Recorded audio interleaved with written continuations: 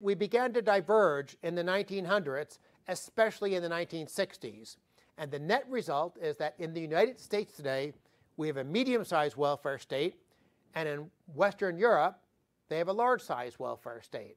And of course, that large-sized welfare state is accompanied by much higher tax burdens. Now let's look at whether that has been a good choice for Europe.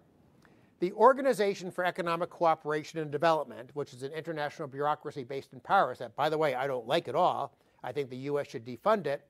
But one of the measures they have in their big database is something called average individual consumption. And the OECD average is 100, so the measures are compared to the average of 100.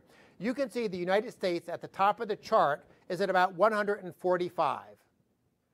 Much richer than any other OECD country, including the little tax haven of Luxembourg, which is number 2, then followed by Australia, Norway, which is rich with oil, so that's why they tend to be pretty good, and then Switzerland, which is actually a very free market place, the most free market place in Europe.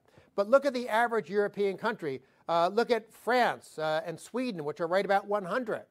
In other words, this OECD data, the OECD, by the way, is a left-leaning bureaucracy. They are not trying to put out numbers in favor of free markets. But their data sources are pretty genuine and honest.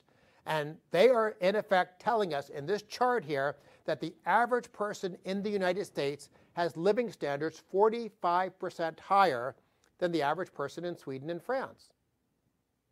So there is a cost, according to this data, in being like Europe. Making government bigger and having higher tax burdens on people does translate into lower living standards.